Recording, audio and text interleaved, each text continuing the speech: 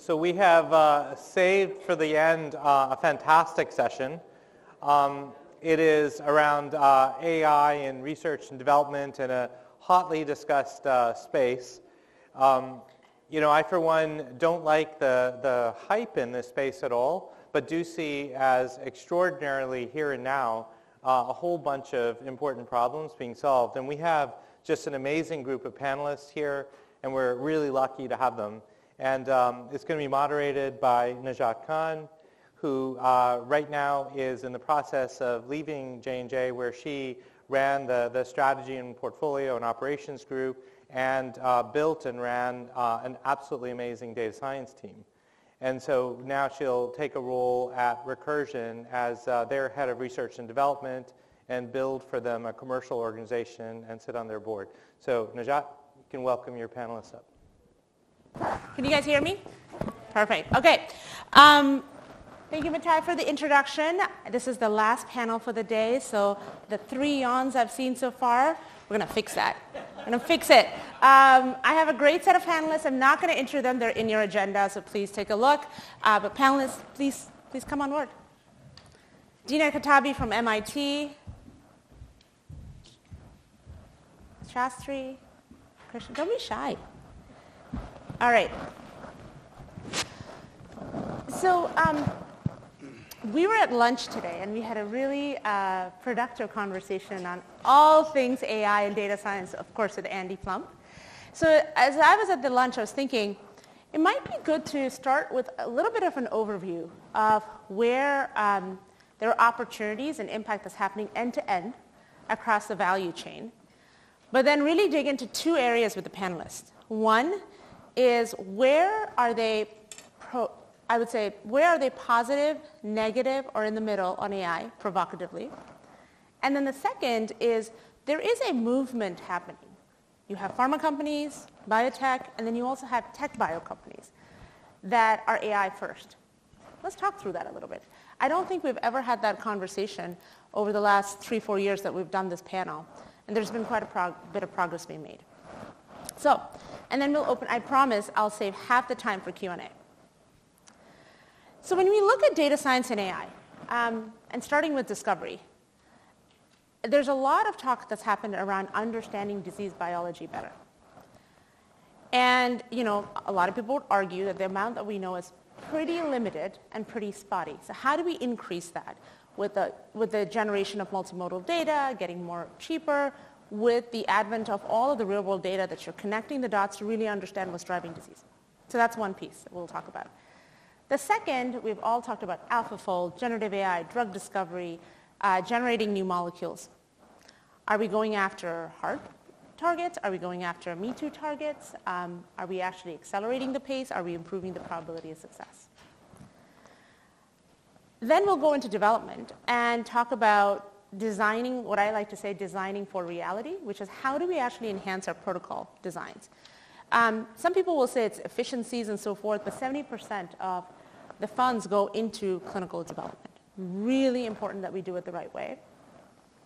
And we leverage the right type of endpoints. So I think there was a conversation around digital endpoints in neuroscience or other types of endpoints in different diseases. How are they being incorporated? Are they becoming real? What do the FDA interactions look like? Close it off with clinical trials. We started off with clinical trials. But I will say that, at J&J, we have a approach where we actually use machine learning across, I would say, about 80 of our trials now. And it's not just the AI, but it's a combination of AI with clinical operations excellence. We are seeing pretty significant impact. And last but certainly not the least, CMC, manufacturing, especially as we go into new modalities and biologics. So there's a lot to cover. Let's get started. I will start with Mike. Mike, can you speak a little bit to, especially ML in the molecular design space, whether it's biologics or small molecule? And are you provocatively positive or negative in this space? And if so, why? Give us examples. Well, given that I bet my career on it, I'm slightly positive. That's good to hear. I'm glad you didn't say too positive. Yeah, I think the reality is we've talked a lot about technology and applying it to biology for a long time. Obviously, there's been some rate limiters that have been overcome, and as we've seen across many fields. A decade ago, it would have taken about 100 years to train our core model. Now that we do it in a couple of weeks. Computational power has accelerated massively. We focus in on the protein space right now, largely because the data's there, right? So, the sequencing revolution gave us 180 million amino acid sequences. The protein data bank gave us 200,000 high-quality, high-resolution structures. That allows us to start to understand interrelationships between sequence and structure. Our company was set up to add function to that domain, and unfortunately, there is no functional database. So how do you generate that data? We have to generate a lot of data at scale, so we spend a lot of time in miniaturization. We spend a lot of time in microfluidics, automation, to generate data sets that will now start to allow us to understand this triad of sequence to structure to function. And what we're finding routinely is, number one, we're getting better answers than we basically thought we could get. So we're basically pushing the biophysical limits of measurement. It doesn't mean we're hitting biophysical ceilings. We just don't have sensitive enough measurements any longer. So we're routinely down in the low femtomolar range for binding. We're able to co-optimize across a range of different parameters all simultaneously, so it's not a sequential processing step any longer. So you can sit there and say, I want to understand manufacturability, I want to understand developability, I want to understand immunogenicity. All of those parameters are starting to get better and better with the more data we produce. And so I think we're at the very early days of starting to be able to program proteins. And when I think about what that means for the world, having control over what is an enormous search space. So the average protein being about 200 amino acids long, 20 natural selections, you're talking atoms in the universe cubed, potential possibilities. Nature, for all of its majesty, has surveyed one drop of water in all the Earth's oceans of proteins. And if you had tools to survey the oceans, you're going to find some pretty cool stuff. And we're seeing that routinely. And where the frontier is, and Mark talked about this a little bit before, is we're now at a place where we can actually say to the computer, let's de novo design to a very specific location in biology. And those technologies, as far as I'm aware, 3 years ago, that had never been done. We saw our first de novo antibody 3 years ago. That's now becoming more robust and reproducible. And that's giving us control and precision in a way that we've never had before. So to me, there's a lot of encouraging features that sit there and say, we're going to start to have more and more control. Now, let's not mistake. We haven't mastered biology. We're nowhere near mastering biology. But we're making material progress on the tools that we have at our disposal. Mike, just one question that's come up. The word de novo design comes up a lot, and everybody defines it differently. So maybe just how are you defining it? And if you can share the example, maybe 3 years ago, last 6 months, that you're most excited about. So de novo design in our world is you have a target of interest, you have an epitope of choice, you have no prior knowledge of anything ever binding that target, and you entirely design a computational sequence, you build it, you test it, and you solve it structurally that binds with specificity to the pre-specified location. And those sort of techniques are now present. And again, if we roughly estimate that 50% of the target universe is not accessible by the immune system, if you have control over it, you're able to go after a ton of biology that we've never had tools to go after. And I think this gets into some of the hype versus reality. I think there are a lot of spurious claims around stuff like de novo design that actually discredits the field. And I think we have to be very careful about what we claim we can do versus what we can't do. And we have to have very high scientific standards for everything we push into these sort of domains because unfortunately, there is a lot of noise. Yeah. Thanks, Mike. Moving a little bit more into the development space, maybe Sastry and then Dina, do you want to talk about what you're seeing there? Yeah, sure. So to differentiate between the hype versus reality that you're talking about, if I go back to my previous job, we had built an algorithm that was using high-resolution patient-level data to be able to predict likelihood of cytokine release syndrome with north of 92% accuracy. When we put that algorithm results up in ASCO, one of the people in the audience came up in tears and said, my dad was the only patient on a trial who died of CRS, and if this algorithm existed, he would have probably lived. So then we said, all right, how do we run this into all of the 185 CAR-T players that are out in the market so that we can actually use this to screen patients? And that's where you hit the roadblock of reality, where the processes are so convoluted between what does a site do versus what does an investigator do versus what does a feasibility team do versus a clinical operations team do that the adoption stopped at about 20, 25%. And there just wasn't an easy way to actually drive through adoption. And that's where it clicked in all of our heads that we got to go de novo build the processes in development that allow you to be able to automate large chunks of what we do. And that's really what we're working through right now, which is how do you take out hundreds and even thousands of hours of manual work through the use of AI and LLMs. So you start with a 2-page description and it churns out a 2,000-page protocol document. You start with a protocol and it spits out 250 forms that you could use to actually go execute your clinical trial. Or you go from last patient, last visit to database lock in a matter of days as opposed to months because you're automating all of the edit checks. And there's a significant amount of white space that you could take out as a result of this. And last time when I was at this conference, Martin McKay and the R&D team got a little upset because I was still at McKinsey and Andy and Mathai was there, where I showed R&D productivity slides and they didn't like it. So this time the metric that I can talk off because I'm now working with private equity is EBITDA per FTE. So if you look at the EBITDA per FTE measure in our sector, it's 1/10 of what it is in the tech industry. And that really is a measure of the inefficiency that we're working through across the entirety of the pharma value chain. And earlier in one of the panels, we talked about what does this biotech of the future look like, where you're essentially outsourcing large amounts of work to specialized vendors. And internally, you probably have these really advanced AI agents that are giving you postdocs on steroids, and you're really concentrating the work of people to actually drive the right leads, targets, matching to be able to run these trials in an extremely successful way. So when I look at hype versus reality in my mind, on the discovery side, the AI toolkit is probably that. It's yet another set of tools that allow you to be able to drive more advanced at the intersection of biology, chemistry, and AI. And then on the development side and the commercial side to an extent, it's all about accelerating development and taking out significant chunks of cost and more importantly time that allow you to get these drugs to patients a lot faster in a safer way. Thanks, Jesse. Dina?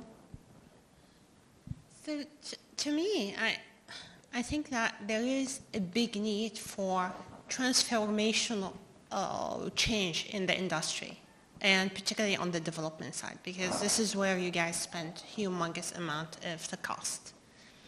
And AI can do many small advances that would help you reduce the cost, but it's not going to change the big equation that 90% of the drug fail in the development phase, and as a result means a humongous 90% of that cost does not end up in the right position or the right delivering value to the actual patient. So there are many things, as we said, that we can just improve the 10-20%, such as like having ChatGPT or the future ChatGPT writing protocols for you that's like structured in a particular way, saving you time. We can also do site selection in an effective way, and that can reduce the cost reasonably well. We can do streamlining processes that would do things well. But if you really want to attack the problem at its core, like really changing that equation, if 90%, 10%, you need something bigger. And you have to ask yourself, how did the IT industry end up with ChatGPT? I mean, there were like small things before that were I'm just gonna try to label whether this is an image of cat or a dog, or try to take a piece of text and say whether this is a positive review or negative review. I think if the stuff that we are doing now in pharma is along that line, it's very useful, it's helpful, but it's really not the transformational and foundational model. If we want to do the foundational model, an essential thing is data. This is what all computer scientists, all people in AI have realized very early on, that unless we have a humongous amount of useful data that is clean, and humongous amount, reasonably clean, not perfect, but humongous amount of it, it's very hard to do something like ChatGPT. The second thing is something called self-supervision, because you can't take data and label it and have a humongous amount of labeled data. So you have to figure out how to do self-supervision, how the model can learn from the data itself and see that whatever it learned is correct. So if we can solve these two problems in the context of biology, pharma, chemistry, it's going to be hard to make something better than labeling that this is an image of a cat and this is an image of a dog and whatever, this is a person. Now, to me, there are opportunities, of course, to solve these issues, and also opportunities to label images of a cat as well. To solve the problem, the fundamental problem of creating a foundational model for chemistry, for biology, for physiology, we need to collect that data. So I'm going to talk about one type of data that I think is very helpful and complement other types of data. So one of the things is to be able to look at the progression of the immune system, or the manifestation of the immune system and the inflammation as it appears in our physiological signal. Imagine that you can continuously monitor the respiratory signal, the heartbeats, the EEG, and the motor symptoms, and also augmented with some continuous form of understanding or getting a blood test from those people, and have some understanding or have some sequencing of them. Then one of the things that is very nice about your physiological signal is that actually it allows us to do what we did with ChatGPT, which is a continuation. It's being able to predict what is next. And that actually is a type of data that does not exist in the vast majority of other data, because they are snapshots. So you can solve problems such as diagnostic, but not progression. If you want progression, you want something that is continuous. Yeah. Imagine what happens if we actually do have that continuation of physiological signals from people over time, and we are able to understand, okay, so when I give somebody this type of drug or this therapy, how exactly it's changing their physiology over time. This is actually a measure of the response, your immune response, indirectly. And sometimes people don't understand how much it is tied to the immune response. But let me give you an example from Crohn's disease. So we monitored people with Crohn's disease. And you look at people who we give them drugs, Tolera, Humira, all of those drugs. And you see those people, you look at their physiology, which is where their respiratory system, their heartbeats, their sleep at the level of understanding slow wave, where actually your microglia system is most active during slow waves. And you look at those markers of inflammation. Not only you can use that to predict other markers of inflammation that are quite common, such as CRP. You can use that physiology to predict their CRP. You can use it to predict their calprotectin. But also, you can actually see that people, before they reach the time when they are taking their dose of Stelara, let's say, and many people actually, their inflammation or inflammation marker go up. So now you have this dynamic system. They go up, they take the dose, and the inflammation goes down. And then you ask yourself, what happens to those people that today I took this dose of Stelara that was prescribed for me. 4 weeks later, when my next dose comes, maybe I have different level of inflammation because I know I'm sick or I took a vaccine or something. Now I take the same dose. If you are monitoring, if you are measuring, if you have that data, you would know that I am more inflamed than, and that this same dose that worked for me today would not work 4 weeks later.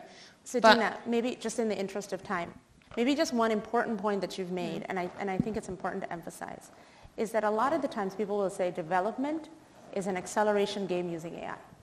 It is not. Development, yes, it's an and. Because when you have endpoints like that, and just to make it real, PSA, we've used that as biomarker for a very, very long period of time, run a lot of trials. We now have, and we're working with the FDA on it, depending on the dynamic change of the PSA, not just high or low, but the dynamic change, and there's like 17 parameters, machine learning algorithm, you can actually predict the go, no-go, internal decision of that program and not wait 5 years, but you could do it at 18 months. Right?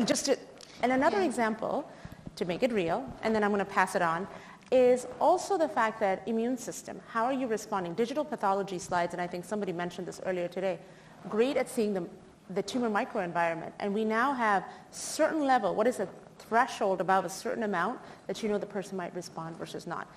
I think the crux to it, though, is actually working with FDA and regulators and being able to deploy it within programs, which is what has not happened to date. And I think that's where there's increasing the probability of success, patient enrichment, versus just the acceleration. Yeah. I'm going to go to just Chris. Finish that point. Okay, 1 minute. Yes, yeah. So there are two things. One thing is using it as endpoint, and another way is to infusing that knowledge back into medicine and pathways. And I think both are very highly connected together, and you can improve drastically on that front.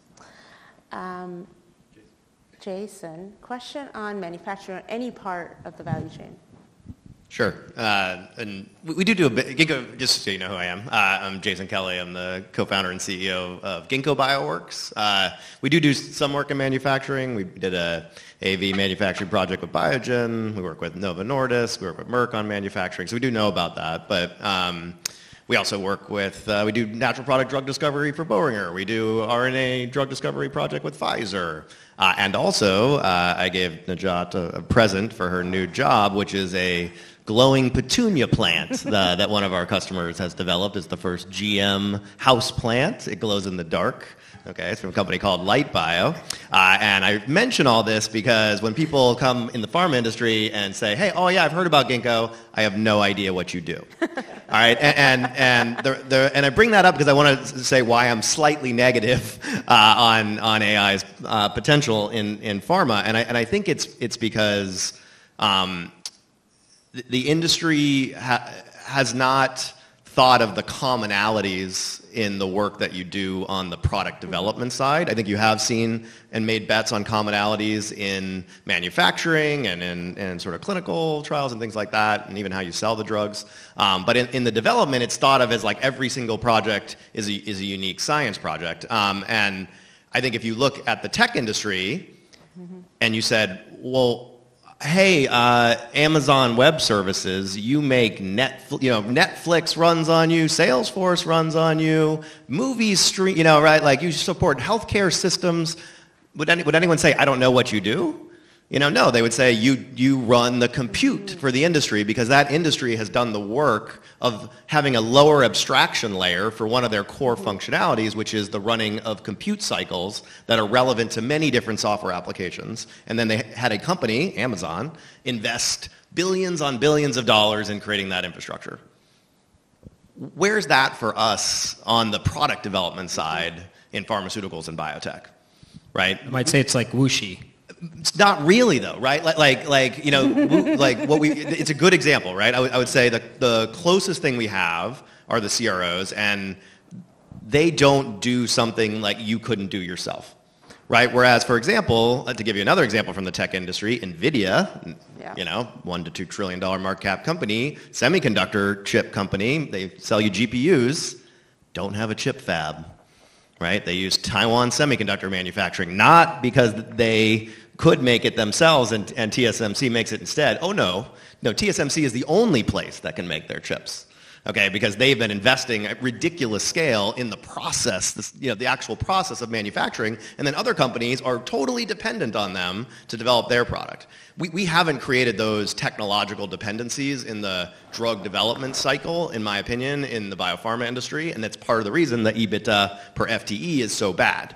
Everybody is trying to do everything themselves. Everybody's building their own tech stack. That tech stack's fundamentally inefficient. And so for AI, I think the limitation, and you brought this up, is going to be the data, right? Like these models, everyone's like, oh, I have some data at my large pharma company. Not true, right? Like it's not the right kind of data for training, the models like Generate's training, right? You need to have data across lots of different designs. You have to keep all the failed data. That's some of the most valuable stuff to train the model with, in fact. So you don't actually have the right data sets. You got to make them. How are you going to make them? Oh, with our research team. Laughable, right? Like the rate of data that's coming out of those labs per FTE is a joke, right? So it needs to go to things like automation. Oh, I looked into automation. It's a nightmare. We tried it 3 years ago. It doesn't work. Also true, right? Automation is a nightmare, which is why a company like ours is invested $1 billion in automation down the seaport and make it our full-time job, right? Because it is actually a hard thing, just like data centers are a hard thing in the computer industry and semiconductor manufacturing is a hard thing in the semiconductor industry. You need specialists. And so I'm like bullish in the event we actually lean into creating the large data sets, and we do see some of that, but I'm pessimistic that the industry is ready to think about the business model shift, because I think that's probably the most important thing. That's a fair point. So, Krishna, question for you, right? Most of the companies that are AI native, let's just call it this way, huge amount of investment focus, as you were saying, automation, data that's generated more systematically, not for a single experiment, very different. And then also, I would say the organization, usually half data scientists and half scientists, right? Now you go into pharma, and even a pharma that's very progressive in the data science space, J&J, 2% of your population is data scientists. The data, and I agree, a lot of the data that's generated was generated for an experiment specifically, and it's not something you'd actually use to build LLMs and other things. So in your vantage point, what do you see the future being in the next 2 to 5 years of the incumbents versus some of the tech bio companies, or at least AI forward companies? The person who coined the term AI, artificial intelligence, this guy, John McCarthy from the 1960s. And he has a famous quotation in the computer science world where it's like, the problem with AI is that any time something works, it's no longer considered AI. And I think that's really true, right? Like, things like the Netflix, search algorithm, like that was all kind of, AI at one point. Now it's just like, part of Netflix. Google was considered, search. Like these things are actually part of the artificial intelligence sort of ecosystem. But then as they become products, they kind of get forgotten in the AI world, and then we're on to the next thing. And I think, when I look, working at Google Ventures, so we see a lot of stuff in the biotech space, but then we see a lot of stuff in the tech space. In this current era, I believe it's the case that we don't yet have a lot of examples of applications of the large language models, generative AI, and all the things that are making us pay a lot of attention to this that are hugely valuable products as of yet. There's products that are out there that have high valuations, but they don't yet have large revenue, other than ChatGPT potentially. And if you look at kind of the profit breakdown, something like 80% of the profits, in machine learning right now are going to NVIDIA, pretty much, and TSMC. And it's kind of the opposite of what we saw in the cloud ecosystem, where actually most of the profits, stayed, with the application providers, the people who actually developed. It's like, the Ubers and Airbnbs and Netflixes and all the people who built the stuff on top of the AWSs and others. That's where all the profits were. Right now, the profits are kind of in the hardware. And I think the question that none of us knows, because this is kind of an empiric experiment that we're all running together, is what do people come up with? And is this an example of a situation where, there's a huge hype cycle that's happening right now. It's a big bubble, And I could tell one story where this is Bitcoin and like it's all going to crash and maybe it'll come back a little bit, but we haven't changed the global economy around it yet. That's not what I think. I think I think it is kind of a overhyped. We overestimate what'll happen in 1 year and underestimate what'll happen in 10 years. And I think we are kind of in the process of all discovering what this infrastructure and what this technology can do. But we're all kind of in a messy process. And we're all in the biotech industry, biopharma industry here, so I think we give ourselves a hard time saying, hey, like we're behind and we haven't figured out those applications. And I think you're totally right that the actual infrastructure isn't systematized. We don't have APIs into things that make sense, that make it then hard to scale those things. Even Wuxi, it's like really a bespoke process that each of us does with CROs every single time. But I think that's the question of our era right now. I think it's actually the most important question that we see as a venture fund is, what are the products? What are the products? How does value creation happen in this space? I would bet, and we are betting, that it will happen in the tech ecosystem and through a series of trial and error and the messy process of innovation that we've all lived through in different ways. I think that will happen here as well. And when I think of the various companies, I think J&J, the work that you guys have done, has been incredible. I think that the work that the biotech ecosystem has done around machine learning meets healthcare is very intriguing. There's not as many examples of like, hey, like I can hang my hat on like how exciting it is as of yet. But as GV, I would love to see that. I think we're well positioned to make large investments in those companies. But you could probably count on one hand like the number of companies that stitch it all the way through where, hey, there's a really cool platform that's come together and they've chosen the right targets. So the $1 billion they're going to spend to develop the thing is actually going to be interesting to somebody as a patient and as a target product profile over time. So to me, I'd say, short term, I think we're going to hit the edge of this bubble probably quicker than we have in other instances. It's probably going to look pessimistic and people are going to see, some sort of crash happen in the space because there aren't really the revenues coming from the applications yet to pick up for the valuations that you see. It'll happen first in tech. I think it'll eventually happen in biotech as people are going to ask the question, like, where's the drug? Really great, headline, but where's the drug? But then, I think over the next 10 years, I think it'll go back to that quotation. The things that work, we'll forget that they're called AI, right? They'll just be incorporated, and you wouldn't start a biotech or do work in pharma without incorporating it. Just like today, nobody starts an email-based, biotech. It's just obvious you would use it. It's just normal, and I think that's the way all these tools will be. And the nature of the tools will become ever more sophisticated in ways that are probably a little hard to imagine, but if you look on the tech side, you're seeing them come up. The next big thing that people are talking about is agentic behavior. So we're using ChatGPT and using Gemini and using Claude. Like, there's another version of that that's all about to come. And I'm pretty optimistic those things will be exciting for people, but we'll still have to go through that process of figuring out what's the application. And that's not just a biopharma thing. That's something the whole world is figuring out. And the great thing about that is it means that there's opportunity for anybody who's willing to, to innovate and try stuff in that space. I actually agree. I mean, just maybe two thoughts, and I'm going to open it up to questions. There's so much in the development space, and the time to value and the ROI is very, very different. And I think the amount of investment right now is all in the discovery space. And I think that needs to be more balanced because it's going to take a few years to read out. The second thing, I do agree with you. I think there's going to be a little bit of a restatement because the first version of the drugs that come out, just like 1.0, is never going to be the best, right? Because the platform was still early. That's the lag time that we need to actually go from a target that we invest in, make a program, and then get some proof of concept. Najat, may I say one thing? The lead times in our industry are going to obscure the effect. Are going to what? Obscure the effect. In tech, you can introduce a product immediately. Our process cycles are much longer. Yeah. So I think people are going to underestimate the impact of these technologies massively in life sciences because you can't show the immediate impact overnight. Exactly. Or even if you show, it's an N of 1. Yeah, the regulatory environment needs to significantly upgrade for us to be able to unlock this value because if you draw a comparison to tech, 2 clicks in, Amazon knows what product you're starting to buy, and 3 clicks in, it starts to move the product to a warehouse that's close to you. The flip side is it doesn't matter if they're wrong. Yeah. Right? If they're wrong, it's like, oh, you just back up the page and you figure it out. And it's like, that's the difference, right? Whereas it's like a huge advantage. It's a huge advantage, right? You can probably start to predict a lot of the patient outcomes using some of this data, but then just the ability to be able to do that in a compliant way and to be able to do it without causing harm is still something that we haven't quite figured out. Questions? Stelios.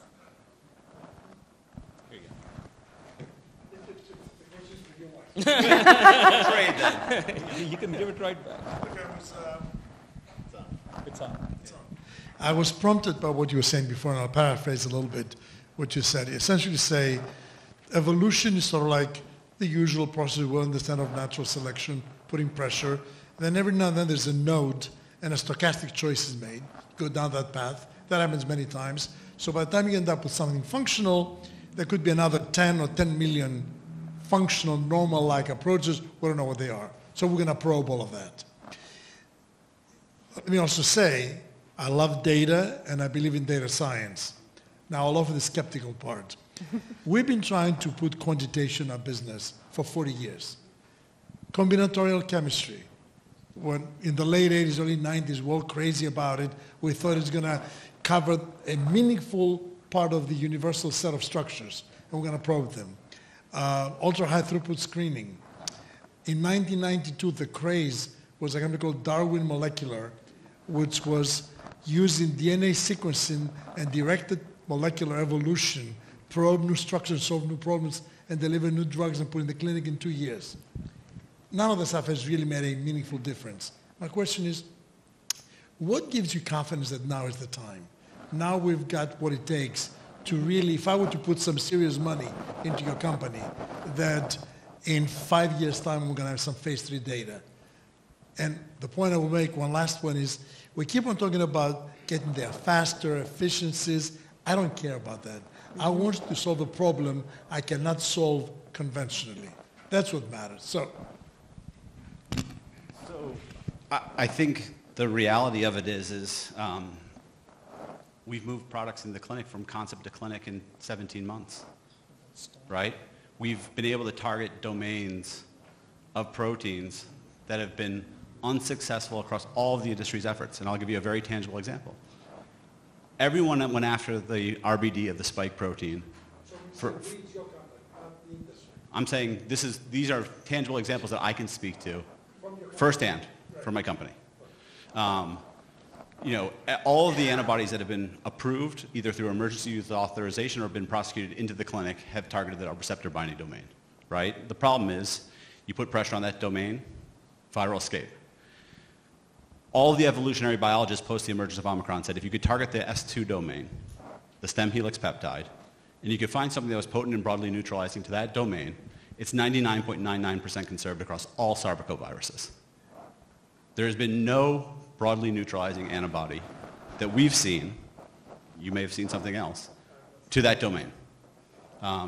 We have an antibody that is through phase 1 that neutralizes every variant of concern that targets this domain. That's something that was not possible despite the world's efforts, and we now see data. These are not immunogenic monsters, because you could sit there and say, well, as you search protein space, are you going to find things that are really risky? No, it's actually really well tolerated, no SAEs. It's doing something we've never been able to do before. So it's giving us tools that weren't at our disposal. I'm not sitting here by any means saying it's going to solve everything, but the data is starting to come very, very quickly. And that was our first program into the clinic. The second one was right behind it. We think there'll be another 4 to 6 in the next 24 months. So we're seeing the productivity start to come, fast and furious. Right. Oh, yeah. Maybe him and then him. Bill Chin, thank you very much.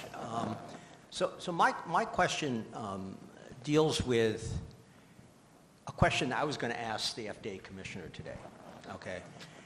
And that was about... Jason will take it. What? Jason will take it. Yeah, Jason will So Jason, you're the FDA commissioner. Please no. So the question is, Mr. Commissioner, we know that AI, ML, et cetera, is being invoked as a possible solution. We already talked about the limitations to that. to all the issues, or many of the issues, with drug discovery, drug development, and manufacturing. How's the agency looking at AI and ML? So one answer is they really don't care because you're just going to have to come up with the product and show me the data. But it seems to me that they have to be invested in this. They're very... I give it to Najat. Okay, so maybe Najat's most likely to be a future FDA commissioner, so we'll kick it to her. Oh, God. I'm not into politics. So in all seriousness, actually the FDA is very, very engaged, but there's certain parts. When we're talking about clinical development, the design of the protocol, predicting the patient stratification, they're actually asking us, and then the digital, any of the endpoints that we're doing, they're actually asking for entire data definitions, audit trail of where you got the data from, what is the cutoff that you're using, what's your reproducibility, all of that. And one change that I've seen in the last, I would say, 18 months, there's been about 10 different guidances from the FDA on everything from predictive AI algorithms to digital health to real-world evidence that's not only been published, but they've also increased the talent pool by hiring the right people that you can actually go back and forth and converse. The second point I will say, though, I think at the top of the house, and I'm comfortable saying this in front of Dr. Califf, top of the house is very engaged. Once you get into the divisions, there's high level of variability. And so sometimes when you're sitting across, I'm like, okay, we have the guidance, but you're not even speaking that language, right? So that piece is a bit challenging. The third thing I will say is that they've actually done grants, which actually J&J got one of the grants, where they are working with sponsors and academic institutions and the FDA together. We're meeting weekly in order to actually build some of the methods that would allow this to be more useful. So I'll give you an example. Multiple myeloma, we're huge in that space. Progression-free survival in the trial versus in the real world, very different. Everyone's tried to use it. No one's been able to get through because, in the real world, you might not be seeing the doctor the same amount of time. The intervals are different. So we're actually working with them, and they gave us a grant to be able to find an approach to correlate the two. Very hard to do. But the FDA is meeting every single week on that. So I do want to say that those are the changes that I've not seen before. I would say on the discovery front, the engagement is a little bit different because it's more around, designing molecules and so forth. They're more interested in your IND, is it the right way? One area we're starting to see more engagement is actually using generative AI to create the IND documents, to create the CSRs and so forth, because they're starting to do the same. So now what we're trying to do is match it together so that we don't create a process which doesn't fit with theirs. So I had a lot of recent engagement with the FDA. What is really interesting that you see just in the last maybe 8 months to a year is the FDA coming to us as opposed, we used to go to them and ask them a question. Now they come to us, oh, why don't you apply for this? We want to talk to you about this. Apply for this program. We want to move these endpoints to become real endpoints. So they are way more engaged in that sense. But I think there is still a significant problem.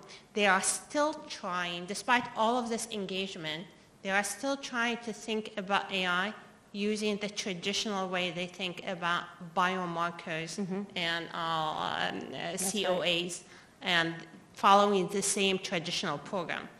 And that is a very problematic for people who do AI because just the speed of the technology and the innovation is much faster, and fixing the infrastructures and the algorithm and not allowing for optimization the same way as we see in medical devices, for example, is going to be difficult and stifle innovation in AI.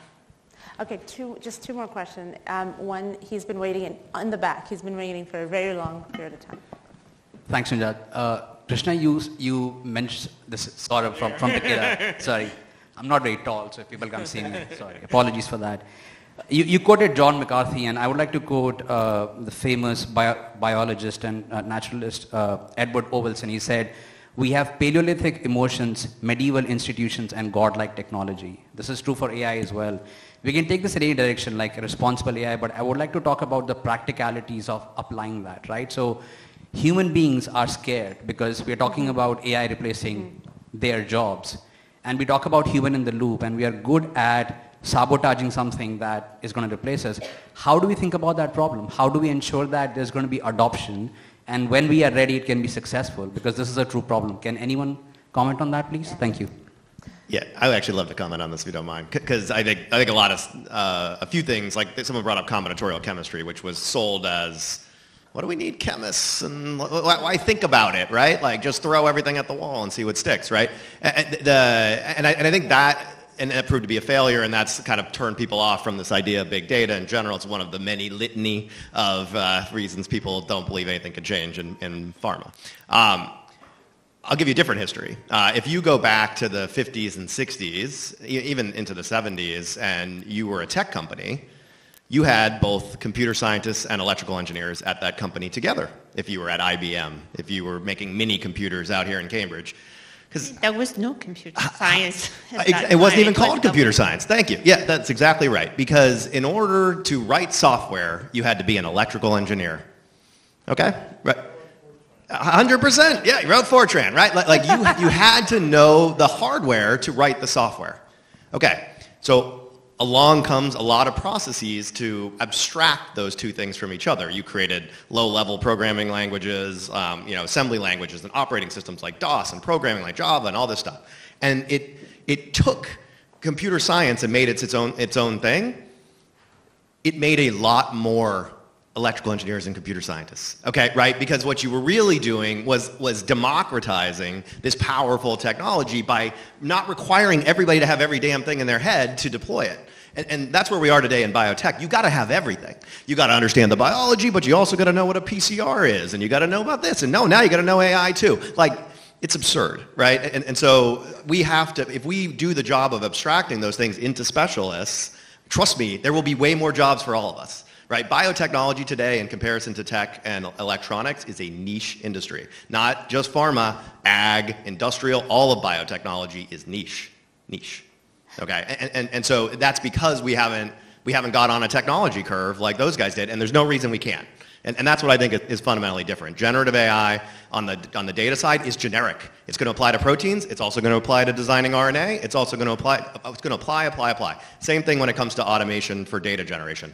It'll work for, you should shut your labs down, right? Like walk into Google. They have a bunch of people sitting at computers generating a huge amount of value. That's why EBITDA looks like that. That's what Takeda should look like.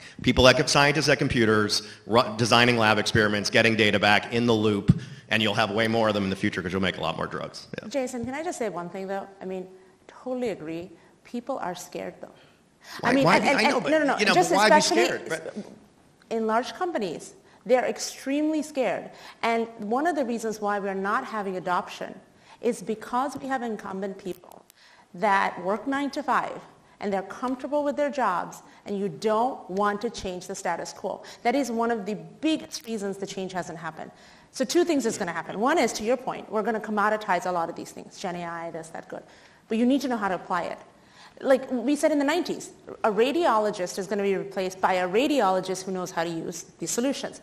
But there's also a second part of it, which is how are you going to incentivize them to use it in an industry where the margins are still pretty darn high?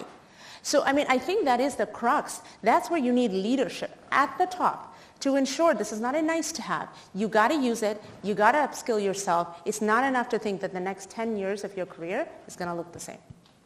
But I think what Jason wants actually, or what he's arguing for, is much more fundamental, that the whole nature of the market and the industry is going to change. And actually, if that happens, it's much harder than in tech, because then if a company really has the ability to make all of these connections between the different pathways, and why wouldn't they become the actual pharma, and why don't they exclude the current pharma? There's too many things to do. The current pharma already has all the distribution channels to doctors, right? Like the core problem is the product development is so difficult. Right, like that's what ultimately is the limitation, not people's appetite for new drugs. So the pharma becomes in the distribution channels. And they can have the expertise in the Which is fine. I mean, I'm not arguing that it shouldn't be. I mean, Stelios was mentioning they'll need to also like have that. expertise in the disease, but I'm just saying they have a massive advantage due to their already quasi-monopoly positions on control of the distribution channel, right? So like they're in a strong spot, is my point. Okay, last question.